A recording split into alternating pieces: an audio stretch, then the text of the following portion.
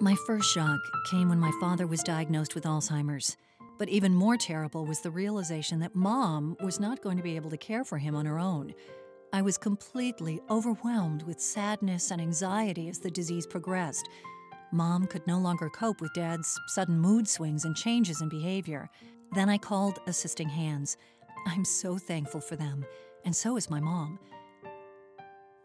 As America's baby boomers and their parents move further into old age, their children are worried about rising costs and their parents' loss of independence, and are viewing nursing homes as a last resort.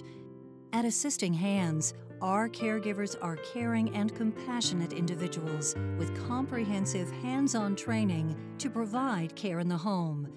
Every caregiver has passed extensive background checks and is bonded and insured by the company. Our agency will perform a careful evaluation of each patient to ensure we place the best caregiver for him or her. In addition, we work closely with all of our clients, as well as our client's family, to ensure we are placing the most compatible caregiver and that our client enjoys their companionship.